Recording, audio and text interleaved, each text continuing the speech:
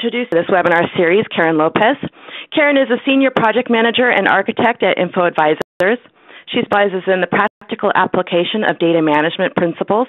Karen is a frequent speaker, blogger, and on data issues. She is a Microsoft SQL Server MVP specializing in data modeling and database design. She's an advisor to the DAMA International Board and a member of the advisory board of Zachman International. She wants you to love your data. Joining Karen this month are our three esteemed guest panelists, Dr. Maureen Smith, an information management professional and consultant with broad experience across industries. Anne-Marie holds a PhD in Management Information Systems and has earned the designations of Certified Data Management Professional, CDMP, and Certified Business Intelligence Professional, CBIP, along with Project Management Certification. Anne-Marie serves on the board of directors of DAMA International and on the faculty of North Central University. Also joining us today, David Lotion, President of Knowledge Integrity Incorporated, a consulting company focusing on customized information management solutions, including information quality and consulting training, business intelligence, metadata, and data standards management. David has written numerous books, the most recent being The Practitioner's Guide to the Data Quality Improvement. And last but certainly not least, Pete Stiglitz, a senior healthcare data architect at Proficient. He has over 25 years of IT experience, having worked in enterprise data architecture, data management, data modeling, conceptual, logical, physical, dimensional, data EDW, data quality, MDM, master management, metadata, quality, and database administration. Sorry, guys, I'm getting by here. Pete holds a mastery level certified data management professional, CDMP as well, and certified business intelligence professional, CBIP as well. So please welcome Karen and our panelists, and with that, I will turn it over to Karen to get us started. Welcome. Thanks, Shannon. That was wonderful. I also want to thank DATAVERSITY for hosting these webinars, and if you haven't been to dataversity.net, you should head over there as soon as the webinar is over, because there's a whole series of blog posts, webinars, videos, articles, and it's all kinds of great stuff. I know I just got back from Enterprise Data World in San Diego, and what an amazing event. I really enjoyed myself. You should also consider going next year to EDW and actually submitting a talk. I think that would be wonderful if you would do that. I also want to thank Shannon. She's the rockstar editor at DATAVERSITY, and she makes all this magic happen for these webinars. I'd also like to thank CA Technologies of Irwin Data Modeling fame for sponsoring these webinars. Without them, we could not make this happen. And finally, I want to thank all of you attendees. What's really important and different about our webinars is that we encourage all of you to interact with us as well as each other in the chat. So the chat feature is probably in a sidebar over on the right of the WebEx, and that allows you to talk to everyone or to people privately if you'd like to, as well as there's a formal Q&A. And the formal Q&A is the best way to get your questions about what we're talking about, or even really witty comments, to our attention. We do try to read the chat. We do try to monitor Twitter, but if you really have a burning question, stick it there in the Q&A, and you don't have to wait till we ask for questions. So get over there and get writing. Also, there will be a recording of this made available in case, I don't know, your boss calls you away and makes you solve a particularly tough normalization problem or something like that. So this month's topic is data modeling governance. And I don't mean data governance per se, but how do we model, how do we manage and govern and protect and extend and promote our data modeling assets and all of the artifacts that go with that. We spend all this time in our enterprises, in our organizations, convincing the business that they need to do certain things to love their data, to protect it, to keep their customers happy, to keep their CIOs out of jail, and all of those great things. But a lot of times, and I want to ask all of you panelists, including the attendees, if we're not maybe more like cobblers or shoemakers' children in how we manage our data, or are we saying practice what we preach, but we're better than that, and we don't just manage the data in our metadata and our models in a really informal way. So that's what our questions are going to be about. If you have a question or observation about data modeling governance, go ahead and get those into the Q&A. So I have an opening question to our three panelists of, do you think that data models, metadata, other system artifacts, gosh, I think Shannon's tongue twisting do you think our data modeling and data management artifacts require the same level of data governance, stewardship, enforcement, compliance, measurement as what I'll call the real data? I think I'll start with David. What's your thoughts on that? Well, I guess I could use an analogy, which is if we're building a building, I would expect that all the tools that I use would conform to some level of standards, so that I would not expect that after the building goes up that the girders suddenly start buckling because we didn't institute some level of standards. Now that said, I think it's interesting because your question, should we or have we? And I think that because we are still in a maturing phase of our industry where we're continuing to at some level of some navel gazing leading to self-awareness, I think that we haven't, because we haven't focused on need for that level of governance, and now that we see that we've gone for 40 years without having as much as we needed, it seems to be a little bit of a dilemma. Yeah. So it's funny, you started out with tools, and I thought, what a fabulous analogy, because I thought you were going to go the way not just of the girders and the components of a building, but also the hammers, the winches, the air impactors, the cranes, things that don't become part of the thing we're building, but the things that help us do the design and building of it. Like, one of the things that I know about engineering governance is that while engineers use CAD/CAM systems and design systems and lots of computing software to do their designs and their tests, they're still professionally accountable for all the work that those tools do. Like, it's not a practical defense for a licensed engineer to say, well, I did all my work right. It was an error in the software that caused the beam to be under-specified. Mm-hmm. Yeah, when you asked the question, the image that I had in my mind was a hammer that was shattering when you actually struck a nail, and that would be intolerable in the context we were discussing. So we seem to have some degree of laissez-faire when it comes to the same for the systems we use to manage all that stuff. Excellent. So Anne-Marie, before we hear your thoughts on it, and your great analogy that you may or may not have that I just put you on the spot for, what do you think about that? Have we had a laissez-faire attitude towards tools and methods for the parts that we do? Yeah.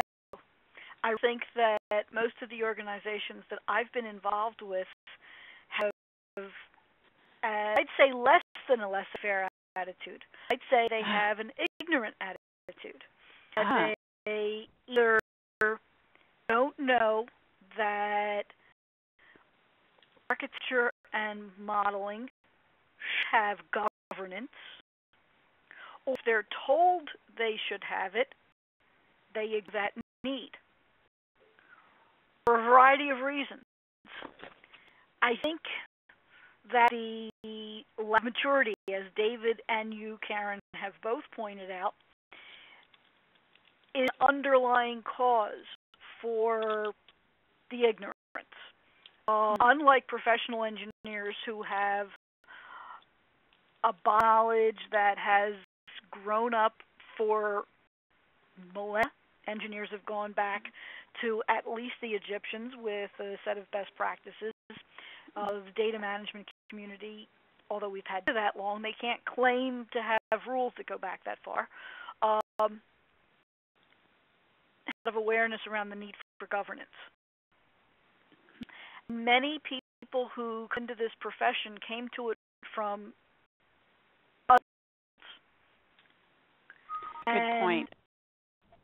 The lack of an understanding of the need to have certifications and education in the aspects of data management, including data architecture, means that many people are ignorant of the need to have governance and practices in development of models, management of them.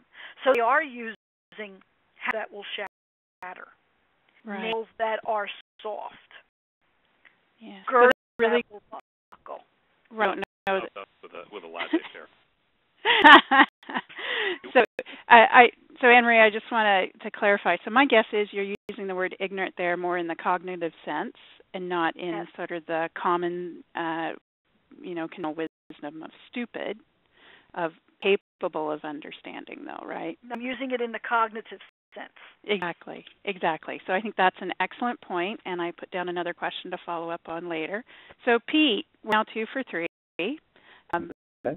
What say you? And also, if you have any other comments about, so I want to know, do you think that we're doing a good job governing our models and all the other, and I'm going to use models today. I mean, I don't just mean ERDs and modeling files, but all the stuff we use, all the components of what we do as data architects or modelers. What say you? And also, do you think, because, well, actually, I'll just let you answer that first. Okay. All right. Thank you. Yeah, there's definitely a lack of governance around models, and I think it's part due to ignorance. But then there's also been, I think, with the push for agile, there's a big pushback on. Some people consider models to be documentation about documentation. And I don't know anybody who does documentation just for the sake of documentation, but there's a purpose for the documentation, or at least there always should be. But so I think there's some pushback. They need push to get things done away.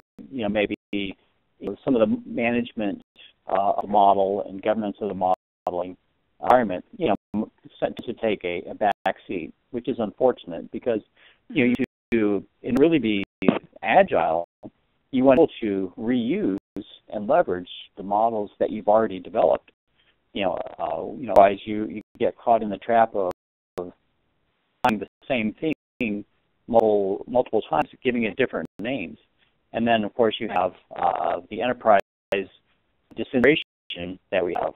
We've got 20 different names for the same thing, and so I think definitely that the data modeling environment and the data models, is very important and needs to get raised up to the level of the data governance board or committee that you have. And I think a lot of people are really understanding the importance for governance.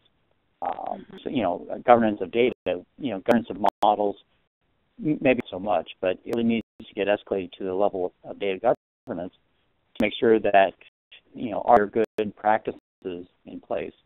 I think it's always critical to have a data modeling standards document.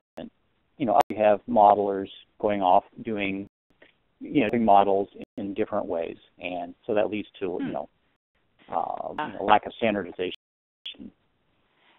Right. So one of the things is that so you have a document, and what we know from the data governance world is that writing a document and throwing it up on SharePoint or some enterprise portal doesn't make it so, right? It's not if you write it, they will follow it.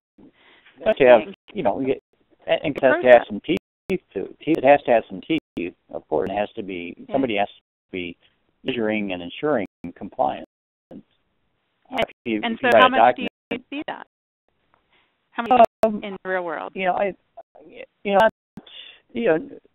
Not too frequently, but it's something that I always emphasize, with my clients. As I come in there and it's like, we don't have a standards document when I ask them, and it's one of the first things that I develop, because otherwise, it helps me to make sure, am I doing, kind of what they're looking for? Am I complying to, standards they have now? I mean, even though those standards might be spread out all over documents or in people's heads, at least collect some of those standards, then I know that meeting their expectations, and then of course down the road, other people can leverage those standards. Mm-hmm. Aren't we some handicapped by that we do our job, which is it's I'm reflecting back on what I said before about building and building standards, and Anne Marie commented that there's thousands of years of best practices. We don't have that, and we also most of our buildings pretty much look the same. Mod some decorative stuff on the outside, but every skyscraper fundamentally is steel girders in the guts and pretty much standard. While everything we do is all based on some typically different requirements that are distilled out of conversations with non-technical people who don't understand the difference between what and they want to see and the desire for the input that goes into it. So I mean, maybe it's hard to impose a set of standards when it's not clear that those standards are always going to enable us to address the needs of the people who are driving the development. And standards, of course, always have to. They always have to be, flexible. If you try to nail standards down on there's a way nobody else is, everybody can be leverageable for your projects. So you have to have it. You don't have to be a 100-page document or anything like that. But give you some teeth. And there's the enterprise data architect or data manager, should be responsible for making sure that the standards are being adhered to. And of course, you have to have flexibility, because it's not always going to be, the same. In one case, you might be doing transaction processing, with the normalized modeling. In other cases, you're doing star schemas. There has to be flexibility. So, since we keep coming back to this building analogy, I mean, the reasons.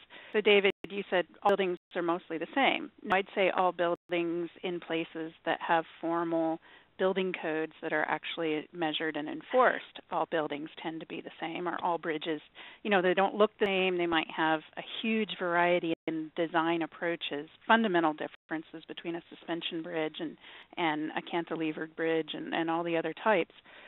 But the reason we have those is because people were harmed and killed in the past. That's why we have licensed professions. And I don't get into the whole licensing of the software world thing right now, but that's one of the reasons why we have those, that buildings do have common traits, and we have not only the professionals who have to measure and try to enforce, but they also have the backing of building codes that are statutory based, as well as standards of practice, plus sort of weight of validity behind them. And as we've seen in other locations in the world where there might be building codes but they're not enforced, or there's no building code at all, people still continue to be harmed. And I wonder, Annie, what do you think about that analogy? Do you think part of the issue is that we don't have any authority as data folks? Karen, you must be a mind reader, because that's where I saw your train of thought could be going. One of the challenges I see that we have in the modeling world specifically and in data management generally is that we don't have the authority in most organizations for that. We can recommend procedures. We recommend that best practices that we've seen work in places where we've had authority, and those places could be like raisins and tapioca pudding, few and far between. But in organizations, we don't have the authority to enforce that, not without result. Companies, I don't use just for-profit companies. I'm sorry if I should not use that word. So as a result, I had a client recently where because of the complete lack of any data management standards, starting with their data architecture. Their data was such a mess that they are in serious financial trouble and are in serious legal trouble as a result. Pure and simple. Right. And so I wonder if management, one thing I always say on these webinars is that we data people are, well, technology people in general, but I think we data people are terrible marketers and are terrible at expressing our value statements and being able to draw a distinct line between a company in trouble or a company's finances or a company's profit or customers or whatever it is, the products that we produce. We're terrible at expressing it and all of those things. So what could a data architect do? A lonely data architect in the mass of a vast corporate framework infrastructure do to try to draw those lines? I think that, this is Pete. I think, architect can only do so much. There has to be, some ability. And again, I think data governance is the way to raise that visibility. Data architect, you can start implementing some best practices and try to use influencing, capabilities. But it does become very hard. And at the end of the day, there's only so much you can do. I mean, you can bark at the wind only so long. And but I think you have to raise the visibility. I think data governance will help us to have better data modeling governance. Excellent. So, I think there's part of that. There's part message and everything. But I want to ask all my panelists, including you audience members, is what are the parts that we should be seeing implemented in a proper data modeling governance, data management governance, whatever we want to call it, environment? So I'm just going to throw out data modeling tool because a real data modeling tool because I can't see, even beginning to do this with drawing tools or spreadsheets on an enterprise level. But what else? What else needs to be there? And Pete, you brought up standards documents, so that's policies and standards. But what else? Well, I'll jump in here, which is where there's an opportunity to standardize for characteristics of you're using, such as metadata. I'm kind of concerned, but things like unit measure, like standardizing the reference information and how that corresponds to conceptual domains, so that you don't have the problem of having to continually redefine the concepts as you move from system to system. I mean, we have a good example that we use often, which is pulling examples of definition of state from the United States federal documents. And how, like every single time there's the use of the term state, there's another qualifying term that says that, whether it includes territories, whether it includes Alaska and Hawaii before they became states. If you have to continually refine a concept, then you can't even get to the point of using it in a standard way. Mm-hmm. I think that's a really great point, because I'm glad you brought up reference data, because most modelers aren't involved. Most modelers I work with don't think they need to be involved in managing something like reference data, even though reference data can be implemented a ton of different ways, right? It could be in a table, it could be in an XML, it could be in drop-downs, in the code. That's very common with states. And that anyone could change that architecture in just a minute's notice and put it somewhere else that we don't even know about, and it never gets updated again. I mean, that's kind of like, Anne-Marie, what we were talking about in the pre-show about chairs being changed beneath us. So that's difficult.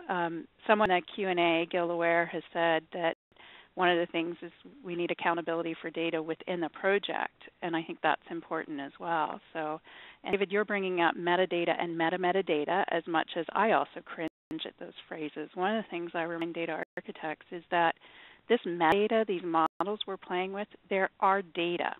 right? So the whole thing meta is really about perspective. So a lot of times I have trouble getting all of our tools and databases, our repositories and MARTs use and everything treated just like other production systems, even though they're our production systems, right? They're development tools, but a developer's tools is their production. They're not writing development tools. They're production. It's how they do their work. Exactly. And one other thing that I would add, this is Pete again, that I think for enterprise data architects, it's very important that you start building or fleshing out your enterprise data model, because that's a very important reusable artifact. Help drive standardization. Of course, also modelers should be reusing elements. If you have the same goal is needed, we don't have to redesign a new table. We leverage that existing table definition in our models, and so we try to reuse model elements wherever possible. And I think with regard to reference data, that's I like having this distinction of metadata, because if everything is data, then it can be kind of hard to talk about it sometimes and to distinguish, especially when you're talking with your business people and with other technologists. But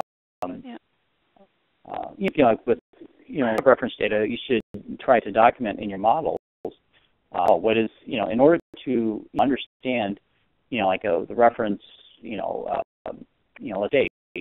Well, what state is it? A United States state? Is it a transit processing state?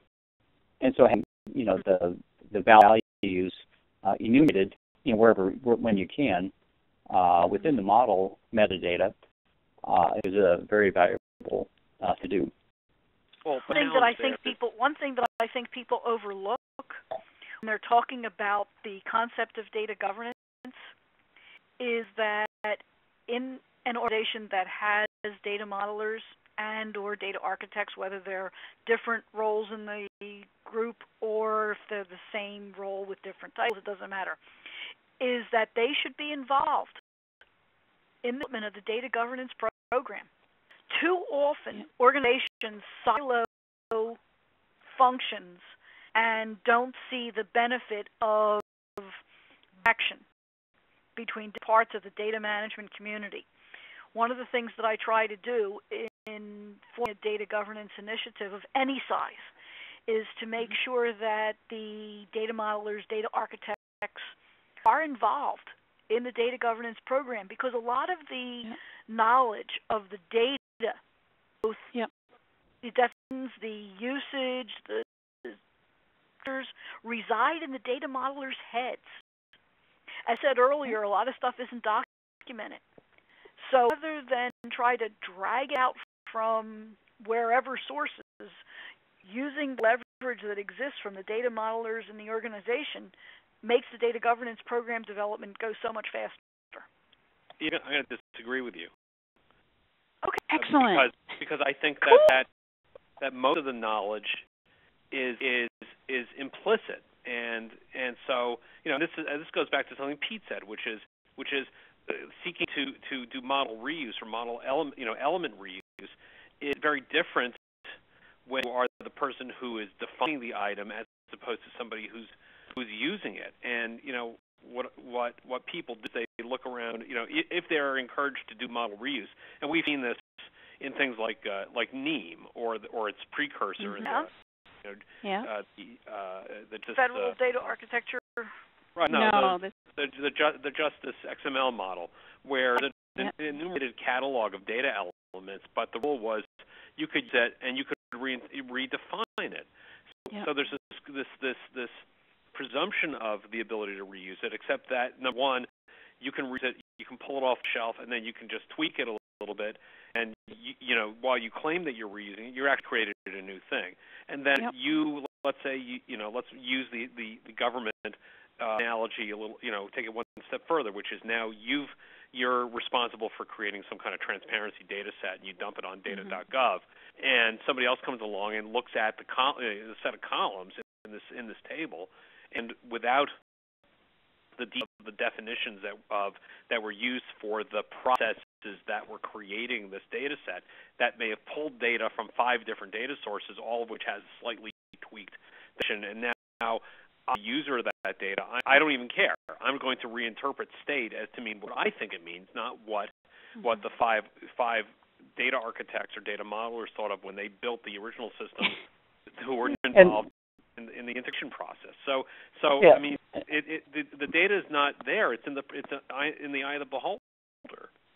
Yeah, David, if you don't involve the people in the organization who are data architects at all, your governance program, you won't know what anybody meant, especially in companies that never did any documentation. What I've walked into quite a few times. But there's one thing I'd like to throw out there is, sorry. Go ahead. Oh, okay. Yeah, one thing I would like to. I think this is highly related to data models, but I think it's very important, and I think companies are realizing that they really need to have a business glossary. Well, of course, you want to strive for standardization. In reality, it's not going to all happen. You package applications which have their own names, and people call things by different things, and you're not going to rigidly enforce one standard across the enterprise. I mean, and that's great. In most cases, that's not going to happen. But using a business glossary, we can match these business terms and then map them down to implementation names.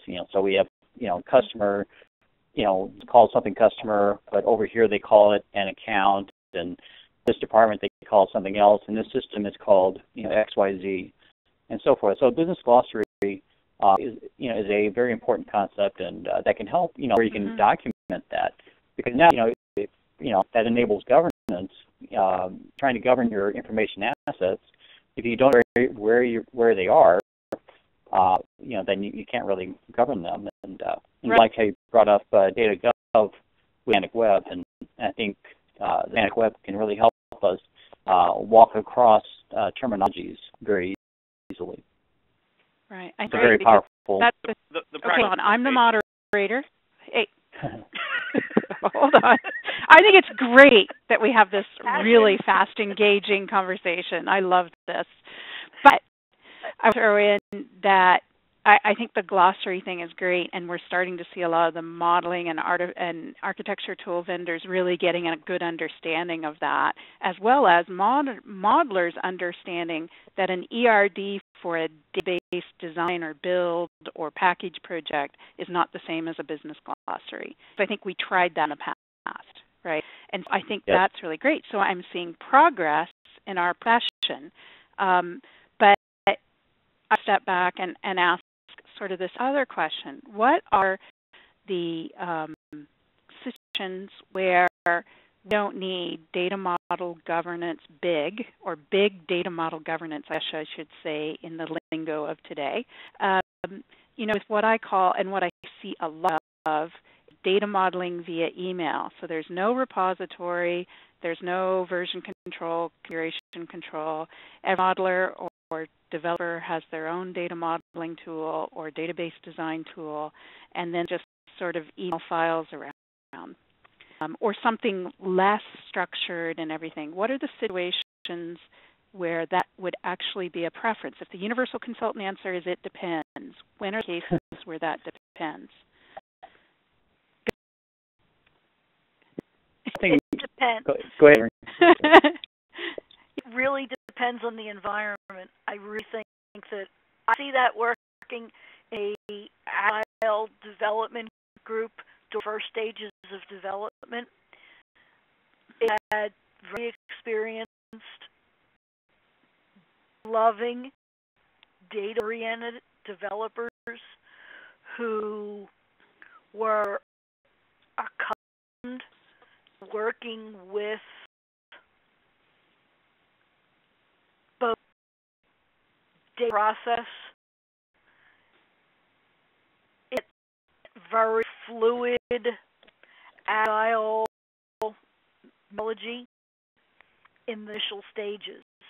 But I think I am enough of a data management purist to say that once you hit some level of, let's say, stage 2, where you get the users involved for testing, that I be less calm with that. Okay. David?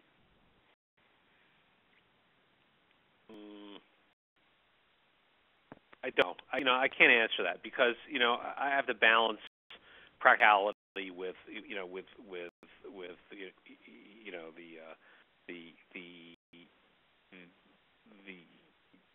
academic approach, which would say always govern everything. But I say those guys got together in their garage to launch that new business. They didn't sit down and start laying out an enterprise architecture. I mean, they did what they needed to do in order to make things run, and you're never going to get to that point where everything is always going to be perfect. You have to have some level of controlled chaos that allows you to if you're going to clamp down on everything, then you'll rarely get Mm-hmm. You did have an answer. That's great. So Pete? I'll say, that, there's been many times I've had to do data modeling by email, and, leading a team to develop industry data models, we were forced to, send model files back and forth, and, it's not ideal, but, again, you have to work with the constraints of your project.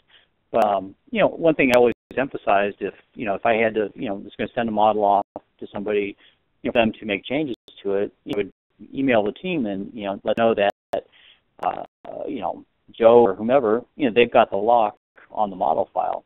So, we should be staying out of that model file, or at least not making any changes. So how does that work? It's tough at times. It is tough, but you just have to kind of work around it. And of course, really, we'd have a data modeling repository where you can do team-based modeling, and you can have locking down at an object level rather than locking the entire model. But right. I'd also like to comment on the multiple tools question as well.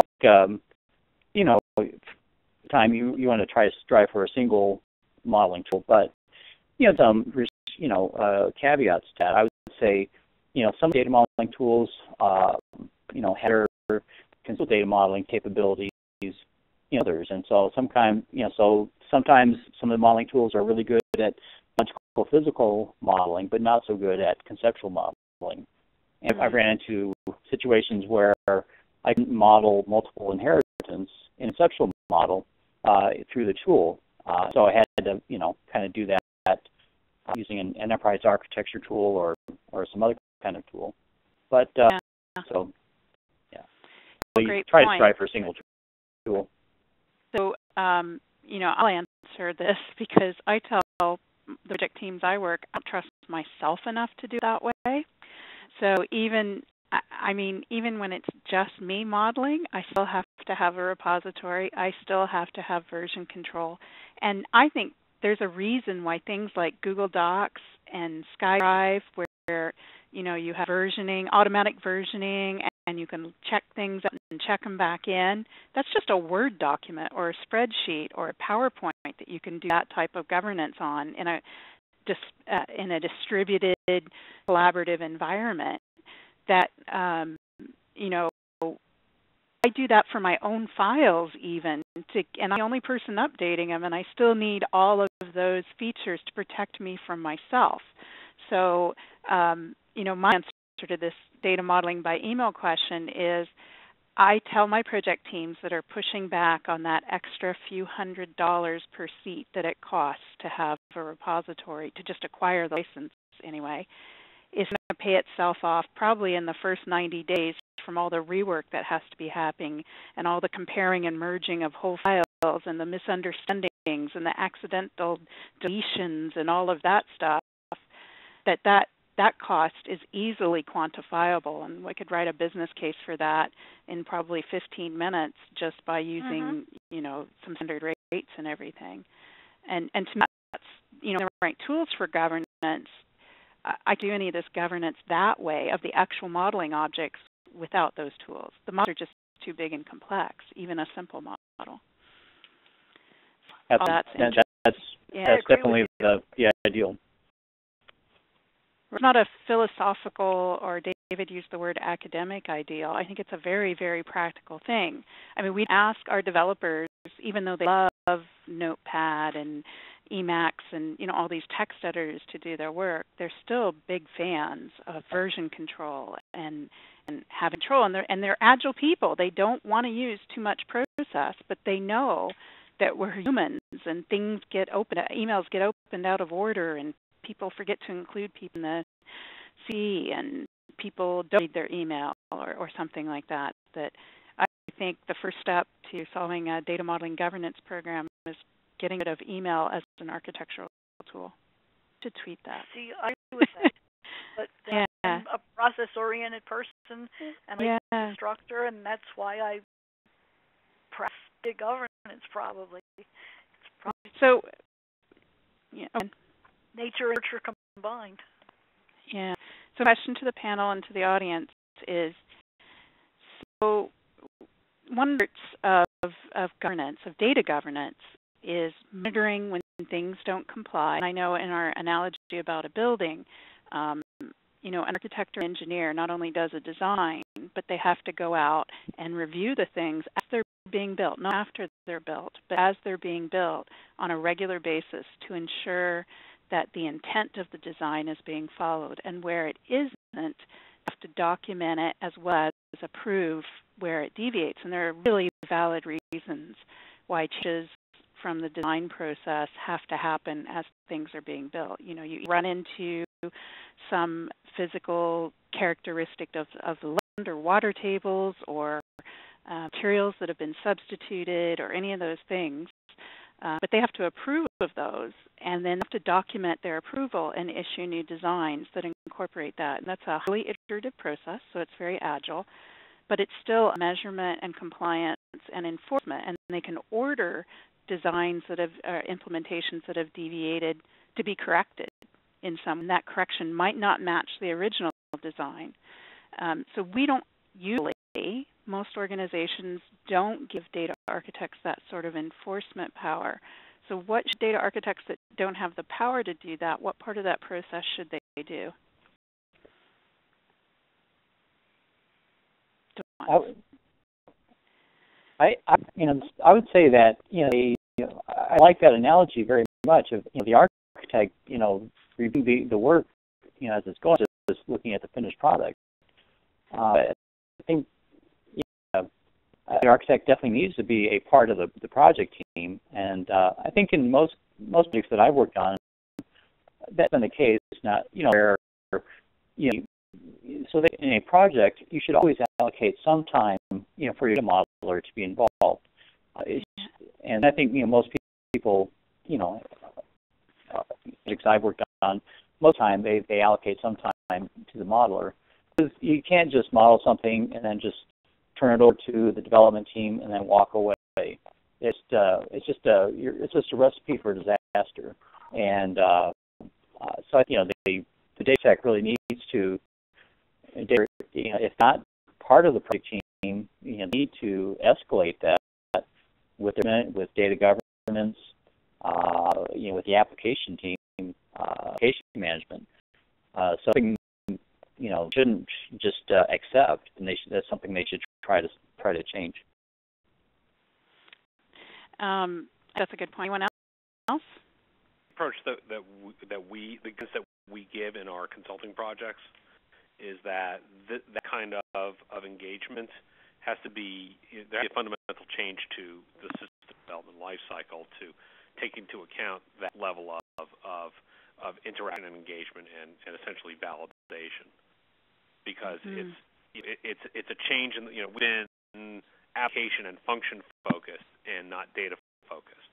now that we're seeing that was perhaps a mistake, we have to change, right? So that's change management activity, and maybe it's not the most glamorous activity, but the data modeler or the data architect should insinuate his or herself into the SDLC. We'll let you do all that as long as you make it go faster as well. So you okay with that? Funny that you say that. I used to, when I was first career was developing compilers, and I was actually working on the optimizer for the compilers. And I used to say, the customers would always come back and say, "Can you make this run faster?" And I said, "Yeah, I can make it run really fast. Do you want it to run correctly also?" Mm-hmm. Actually, that's a good point, because one of our Q&A comments was, what aside our governance process based on the the economic risk to having bad data. No one thinks there's any risk of having bad data, I think. Right? That's right. I think. I think trying to convince that I had, the one that eventually had the severe financial issues, they did not see the financial and economic challenges that were staring them in the face were too data-oriented until it was too late. They think, well, if we do this faster and we do this with full, everything will be fine. They did not see that their fundamental challenge was really data-oriented, despite our best efforts to show them that they had no data, and as a result, the data was lousy, the quality of data was lousy, and that was costing them millions of dollars. So they understand and the link. Did not understand the link. One client of mine up in Canada, actually, but they hired a business consultant to come and do business process re-engineering. So now this process, it takes so long for everything, to get done, and we're having problems trying to close at the end of the quarter. And so they brought this business consultant in, and this person realized that they don't have a process problem; they have a data problem. So much of their process was about, okay, I get the data, from the base, and then I have to into a spreadsheet. I need to make some changes in the spreadsheet, and I need to send it over to somebody else, and so the process problems are really at the core data problems. Described as the other way around. I mean, it sounds like the core of the data problems is a process problem. Trying to re-engineer all their processes, but by getting their data house in order, that simplified their business processes. Because a lot of, then you see a lot of, the effort, the 80% of the effort is spent on fixing problems as opposed to delivering value chain or whatever buzzword I'm supposed to use there, actually doing their job, right? But go back to your question about whether we have the right tools for what we're attempting to do. Sometimes the best data governance can show that we still have really significant data quality issues. We can have the best data models in the business, and we still have lousy data, as data practice points out.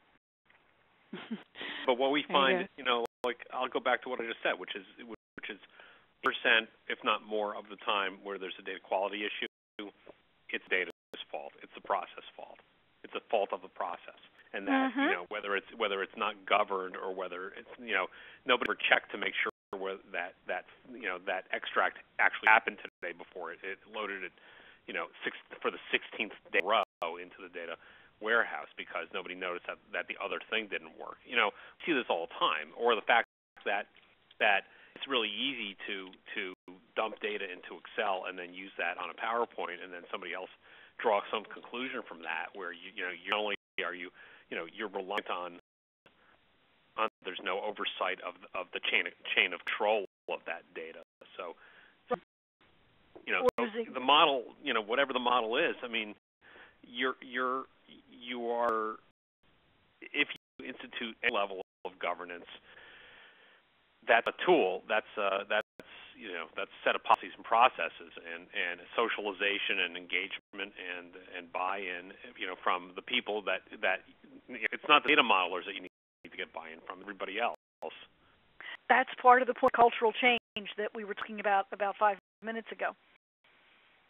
That the LC has the data modeling much later in the process than they really should be. The data architects really need to be at the very beginning of the engagement project ever, then of the whole SDLC process, and cultural change, because so long people didn't love the data. They love it. We have a great observation that from Gil again, that all business projects should have a portion of their budget tied to data management as part of their business practices. So I like that he sprinkled business throughout that, because I do think of what we call IT projects, we should really be calling business projects, unless they are, pure infrastructure things, and they should still be good to the business. That should be the motivation and reason. But generally, most of our IT projects are actually business projects. I think a lot of people in IT don't realize that. They see them as code projects or database projects or something like that. But I think it's a double-edged sword, is that if we have budget tied to data management, that also implies a whole bunch of an accountability. So what if we have 3 data modelers and 130 business projects going on at the same time, and we've budgeted for them in the business projects, but we can't recruit all of them? So one of my last question, we only have a few minutes because I want to make sure we have some wrap-up time, is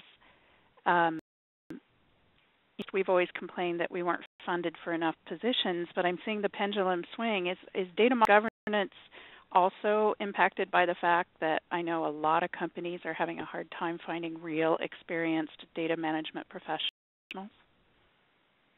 Well, Philadelphia area, there's little call for senior level data management professionals. Okay. I can't answer that. Okay. Anybody? I incumbent upon these organizations to hire consultants to come in and help. Me too. All in favor? I think that's part of the. So I think that's part of the problem is most of the senior people I know in data management that have real hands-on experience in a good data domain have almost all moved into the consulting business. So when I say there's kind of a shortage, I mean, people who are willing to take on full-time regular employee work, or what I refer to as a real job, they are having a hard time. There are consultants and everything, people like all of us right now on this webinar, but I think I'm seeing, that I've called 2013 year of data, because the pendulum is swinging back to data because of big data and open data and semantics and all this heavy emphasis on data. And I think there is a shortage of experienced people, and that's why I'm seeing job ads that call for people with 15 years of experience. I used to never see that. So we do good data governance if all we've got are people who've never done data modeling before. I think you have to. Oh, go ahead. Sorry. Well, in real projects being called on to data modeling from scratch. I mean, in most environments, they're not building new things. They're enhancing existing things. Still consider that data modeling. No. Yeah, but it's not. It's not. It's different. A different spin on it, right? It's not building something from ground level. It's like a friend who's an architect who works for the architect of the Capitol. I mean, nobody's building that thing from scratch. They're just like painting comes in the middle of all of it. But it still requires architectural oversight to make sure if we finish with a certain type of capital or whatever, what kind of a problem is that going to have? So you still have to have architects and modelers involved, and so say somebody's trying to what do we currently. You need to have somebody who can explain what data assets we have currently, and then how we expand them, reuse them, and build on them. Many times you're not building something. You don't have a greenfield, development project, but you still have to understand data, understand the model, and be able to apply it. Chat brings up a good point that we are still, and I do see this, building data marts and I'll say data warehouses from scratch a lot. Absolutely. For a query. Yeah. Go ahead. Keep going. I know that's to address the shortage, I think we have to again keep raising the importance of data. People are focused on application development, and it's sometimes they see the value in data management and the data modeling, and so we need to keep the importance of data, and then encouraging people with a really solid analytical skill set, to encourage them to move into that into the role, and then of course provide the training for that. Excellent. We're down to the last 3 minutes. Oh, go ahead. One quick thing. I was going to say that the tendency to have a lot of data modeling done by action development also seems to limit the capabilities of building robust data models for people who may not have been schooled in data modeling the way they were in generations past. And very little anyway. So I definitely agree with that. Yeah.